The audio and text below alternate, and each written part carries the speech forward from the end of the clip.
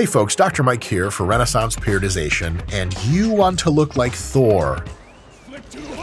Don't you? Good news! We wrote up a superhero workout where you can look just like Thor. Pause.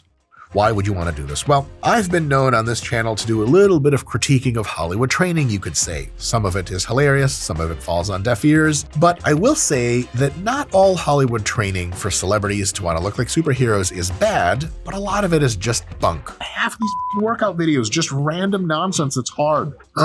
It was only a matter of time until the began. Peak nonsense. Where the do these people come from? So if you're like, damn, I kind of want to look like Thor, you Google some things, you could find some videos that are less than helpful or find a whole lot of nothing at all. So what if you actually want to look like your favorite Hollywood star or your favorite movie superhero or some combination of the two? Well, let's take a look at the challenge and see if we can't figure out a workout together, me being all PhD of sports science and shit like that, to help you along to look like, well, maybe even Thor himself. In the comics, Thor's height and weight have varied over the years depending on the writer and artist, but he is typically portrayed as standing around 6'6" to 6'9", holy fuck, and weighing between 240 to 640 pounds. Depending on whether he is in his mortal form or in his S-Guardian form. So now I guess the workout really should try to make you look like Hafthor Julius Bjornsson, which really is his name is Thor, and he roughly meets those metrics. And I was gonna say he's mortal, but is that really true? Who are you to put that to the test? Fuck that. No one's weighing 440 anytime soon, and I sure as shit, most of you probably, though you think the mountain from Game of Thrones looks very cool, maybe not exactly what you want to look like. Let's scale the shit down to semi-realistic. Just look at Chris Hemsworth for that role. What did Thor look like when he was acted by Chris Hemsworth? Super good looking.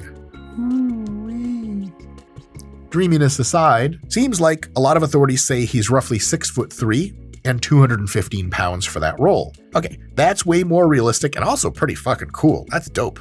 That's a hell of a look. And okay, those are cool dimensions, but we can't really change your height. We can give you weight gain or weight loss over time, but during that weight gain or weight loss, we also want you to be shaped like Thor. And that's what this workout is going to be about, getting you to be shaped like him. And so we'll need to know which muscles really stand out on Thor and which muscles are like, oh, they're nice, but they're not exactly the stars of the show. So let's take a look at that. What muscles are we going to be emphasizing? To me, and I've looked at a lot of male physiques over the years, my psychiatrist says too many.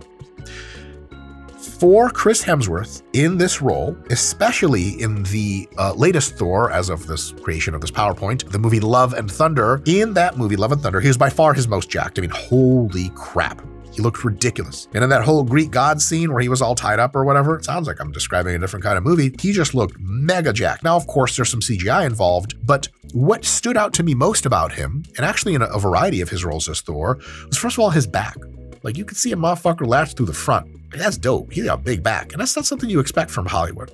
Another one is his shoulders. Big, round, capped off, and big ass arms. If you look at his pecs, they're there. They're cool, but nothing too crazy. You look at his abs, they're dope, but nothing psychotic. And legs, yeah, I mean, he has them, and they're muscular, but nothing to write home about. So to me, looking like Thor is about having a big ass back, big ass shoulders, and big ass arms. In this program that we're gonna write out for you guys that you could do by yourself, the other muscles will be trained, the major muscle of the body, but with much less emphasis. So we're really gonna be focusing on back, shoulders, and arms, so you can look like Thor and finally get the Natalie Portman of your dreams. Isn't that right, Scott the Video Guy? Would you look like Thor to get a little of her thunder and lightning? Scott has a bit of an obsession there. We'll talk about that in our spare time. Now, getting a superhero physique takes serious work. So the plan that we're going to outline for you is going to be a 5-day-a-week plan. Can you condense it into a 3 or 4-day-a-week plan? Sure. Will it work as well? Not exactly as well. I just want to get you guys the real to get you started, and that means you're in for some work. So, to the plan. What does our plan look like? Well, here you go. And you don't have to remember all this or write it down because it's going to be visually displayed for you. You can simply pause at any time and screenshot with your phone. There are going to be 5 days. And generally the structure is we train back, shoulders, and arms, our priority muscles, on Monday, Wednesday, Friday, or any way you want to do the 5 days throughout the week. It doesn't much matter as long as you're sequencing it in this similar fashion. So if you want to do Monday, Wednesday, Saturday, no big deal. And then Tuesday, Thursday, we're going to train kind of the rest of the major parts of the body, chest, legs, and abs. So on Monday, or day one rather, we start with barbell bent over rows. These build slabs of thick beef all around your back. And they also hit your traps and your spinal erectors. So when you turn to the side with Mjolnir or the hammer, people are like, damn, that's a cool hammer. But then others are like, damn, spinal erectors are big. I don't know which one I'm afraid of more, the infinite immortality hammer thingy or the fact that salamis for his erectors. Next, you will do underhand pull-ups. Underhand pull-ups are dope because they really get your lats going, get you that width, and they hit the lats from the top to bottom, so you get that poofy V taper that Thor has. Tasty, I know. But also, because they're underhand, they hit your biceps a lot as well, and that's really cool because you're going to want big arms. Next, you go on to shoulders, and you do dumbbell lateral raises. Great shoulder movement, especially do it slow and controlled with good technique. And you're going to follow this up with dumbbell bicep curls. For convenience, we could have picked any other kind of bicep curl. The type of curl you do doesn't matter a ton, but if you got the dumbbells for laterals, if you're in the dumbbell area, sometimes you use similar weights for them, you're already halfway there. Super convenient. Last exercise in this day is going to be the triceps overhead easy bar extension. You can use a straight bar for this, but the easy bar is a little bit preferred because it's generally easier on the elbows and it makes the movement feel a little bit more comfortable and lets you connect mind muscle to your triceps a ton without involving your shoulders as much. So great movement there. You're going to start the plan, and we'll talk about progression later, with roughly 2 working sets after warm-ups of all of these exercises, and you're going to shoot for roughly 10 to 15 repetitions per set. Very general formula. It's going to stay the same for every single day of this plan. Next, day 2, chest, legs, and abs. This is like a Tuesday or whatever. This isn't your high priority day. We'll talk about later how that's going to shift to become not so difficult compared to the other days, but you still got to put in the work. Because remember, Thor isn't just shoulders, back, and arms. He does have abs. He does have a chest. He does actually walk on 2 legs that aren't the skinniest things in the world. We're not talking about Captain America here. Ooh. Ouch, that hurts. He does kind of have peg legs though, huh? We are going to start with high bar squats, deep, strict with the chest up to fry the quads and get the glutes and get the adductors and a little bit more lower back work. And believe it or not, if you pinch your shoulders back to create that shelf, it even makes your traps more jacked, which is really good. Then, because you're in the rack already, you can do high bar good mornings. These hit your glutes and your hamstrings, even your calves a little bit. They hit it a ton. Your lower back, your spinal erectors get even more hypertrophy. Great exercise. So it's not just hams, but it's a ton of other stuff as well, which is awesome. Then you're going to go and do incline dumbbell presses, full range of motion, super big stretch at the bottom with a nice pause and then coming back up. These will develop your chest to a really great extent. Also work on the front of your delts, which we don't really train in the other days much, and a little bit of extra tricep work never hurt anyone. Grandma used to do it, great grandma used to do it. You're going to get even bigger triceps from this. And lastly, we're going to finish up with slant board sit-ups because abs are a thing. And if you train your abs in the hypertrophy rep range, they will grow. They will pop out more. And then you put that suit of armor on like Thor, they're still going to pop through that shit. And bitches be like, damn, Poppy, where them abs dough? And you're like, I'm not from the Bronx. I don't know what you're saying. Sets of 10 to 15 reps. We're going to start with 2 sets. We'll talk about later where we progress from there. Day 3, we had a day break. Other muscle groups were trained. Now it's day 3. We're back to back, shoulders, and arms again. This time in a different order because this time the back is still maybe a little bit beat up from Monday. So we're going to put back a little bit down into more of the middle of the program, and we're going to start with shoulders. Shoulders fresh, because last time they weren't trained fresh. Cable cross-body lateral raises. Awesome, especially if you really reach across and let your side and rear delt get stretched for a few seconds at the bottom of the movement.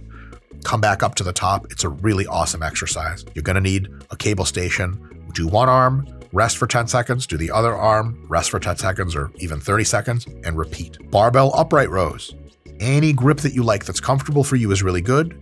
Remember to always lead with your elbows and even consider pausing at the top, but definitely control that eccentric on the way down. This hits your side delts, even your rear delts. It hits your traps and it hits your biceps and your forearms a little bit, giving you more of that Thor-esque look. Next, we're done with shoulders. We go on to chest supported rows. more back work, but it's easier now and not a ton of it. It's the only back exercise for today because the back was pretty well cooked from last time. Hit it still a little bit today. We'll save more back work for Friday. Easy bar bicep curls, great exercise. You can definitely use a straight bar if you want, but the easy bar, generally a little more comfy on the elbows. And remember, full range of motion and slowly control that descent in order to get the most muscle, the lowest risk of injury. Lastly, cable tricep pushdowns. Good technique here, moving mostly at the elbow, not any other joints. Slow control on the way up, pause at the top a little bit, and then come back down for a full lockout in most cases. All of these exercises done at the beginning in the first week for 2 sets of roughly 15 to 20 repetitions. So you'll notice that's a little higher than the first days that we were training with. Next, day 4. Chest, legs, and abs again. You're gonna start with machine flat chest press. We started Tuesday with, we had an incline press for chest, but this time we have a flat press to make sure that the whole pec is trained throughout the week. You're gonna move into hanging leg raises. If you're not ultra super strong, you can just do hanging knee raises, but if you're super strong and can challenge yourself in 10 to 15 rep range, then you can use your straight leg and raise it all the way up and slowly control on the way down. Dumbbell lunges, they hit the quads, they hit the adductors, they hit the glutes. They're amazing for whole leg development. So we're gonna do those. Then, still dumbbells, you can do dumbbell stiff-legged deadlifts. Actually trains a lot of the back again. Tons of glute stimulus, an amazing hamstring stimulus too, with a little bit of calves thrown in there, why not? You finish off with those. Great all-around workout, 2 sets of 10 to 15 reps. And look at that. You're on to the last day, Friday. This is a meaty day. Why? We have a lot of work to do to round out our program, and you have 2 days of rest after this. So we can work a little bit harder because you have 2 days off. Amazing. You're gonna start with pull-ups, probably overhand pull-ups to get that gnarly lat width.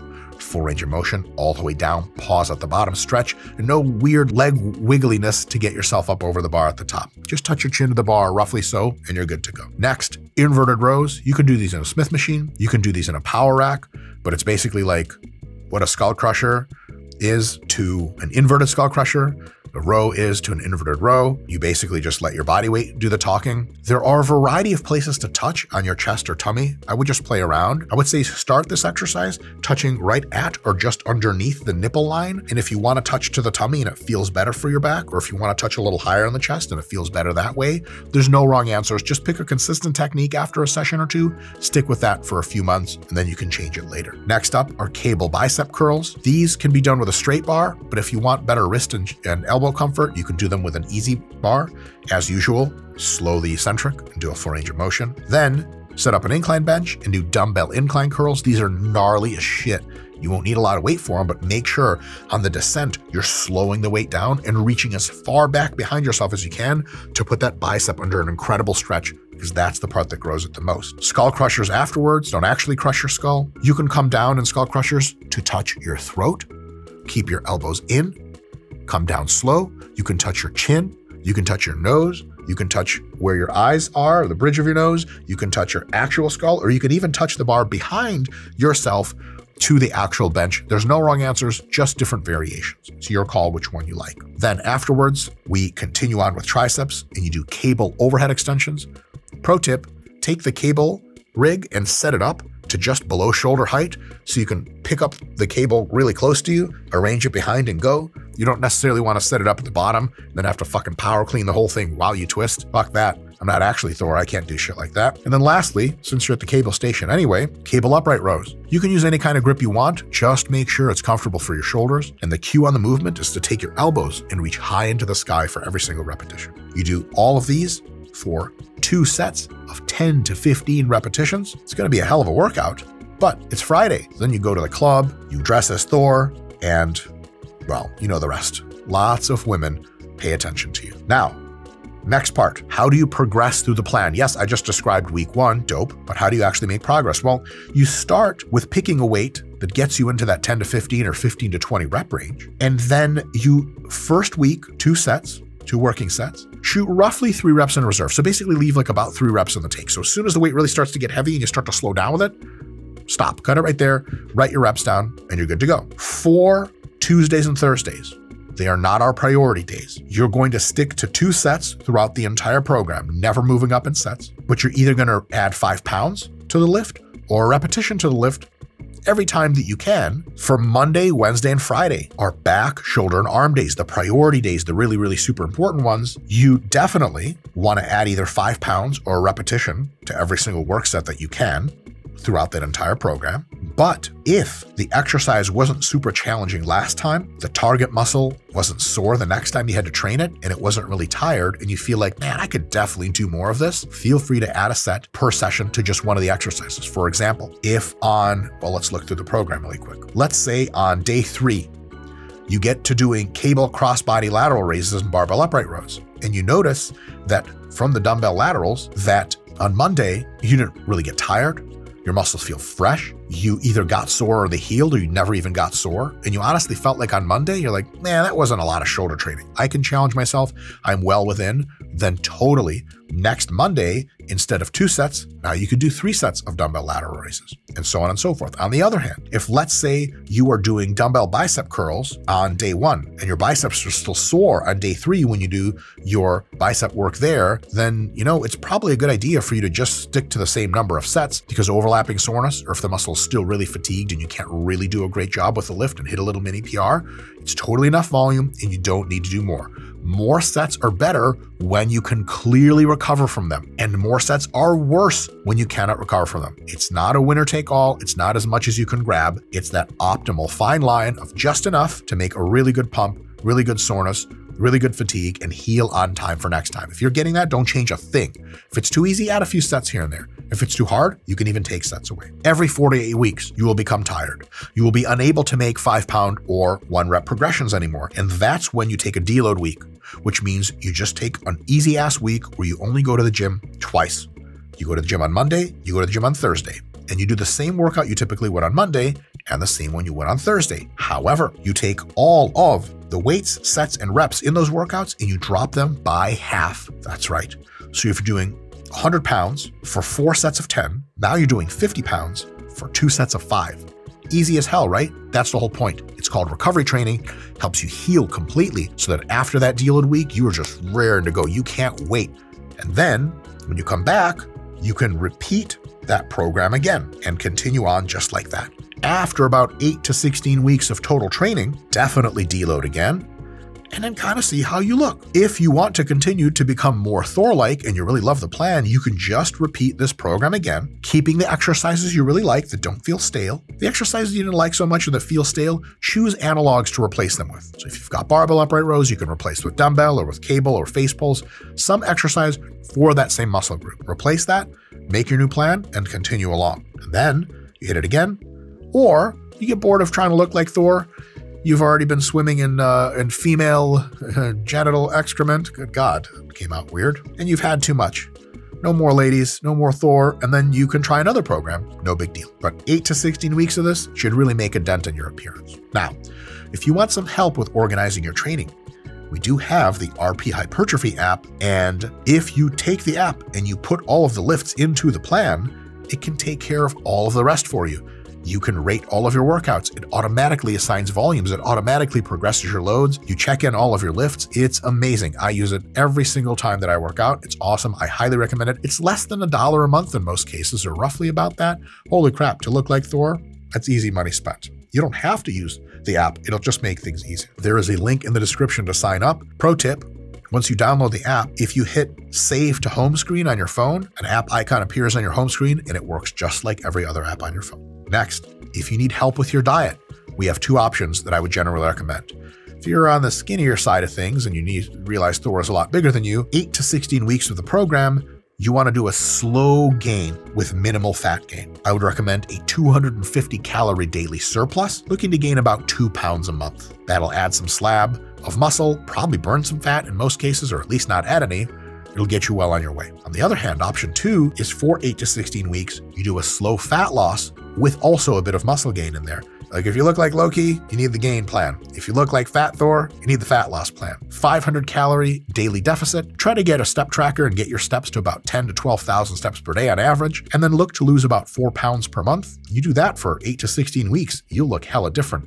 And shoulders, arms, back, and all the other muscles will grow substantially. You're gonna reveal your more Thor-like physique, no problem. In either case, whichever diet you use, give a consideration to trying the RP Diet Coach app, which is available on the Google Play Store and in the Apple Store. And this app, can you just put in your goals? It lets you time all of your meals. It tells you exactly what to eat and when. It's going to take care of everything for you. So you could just practice throwing Mjolnir and seeing if it comes back. Bing. Whoosh. Bing.